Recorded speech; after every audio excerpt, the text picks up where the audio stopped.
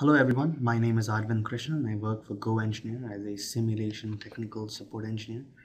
Today we're going to look at how to combine multiple loading case scenarios where the fixtures and the other restraints are the same.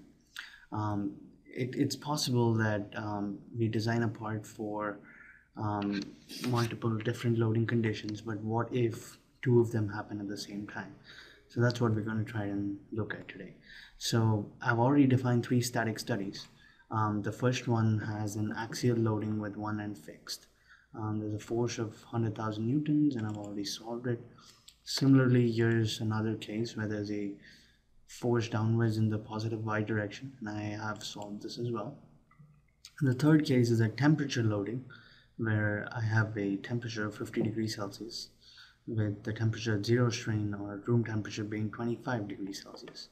Note that in all three I have this end fixed, my material is alloy steel, and I have solved all of them. Now I'm going to create a new study and I'm going to select pressure vessel design. This is where this is most often used, and this module is available in Simulation Professional. So all you got to do is right click on setup, define and edit. You have two options here. One is linear combination, which just adds the different loading conditions, or you have SRSS, which is basically it takes the square of the loading condition and then adds them all up and then takes the square root. We're going to select linear combination and I'm going to have my three conditions.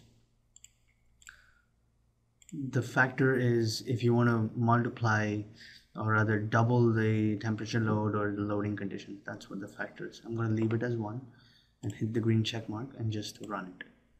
If you notice, it ran really quick, and here's the von Mises combination of all three of them. Just a couple of quick notes about using this. You're going to make sure that only the loads vary. The materials, restraints, and other contact conditions need to be the same.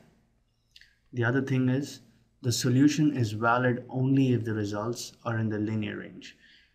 You need to stay away from using large displacement or using any no penetration. So you have to have your displacement values be relatively small.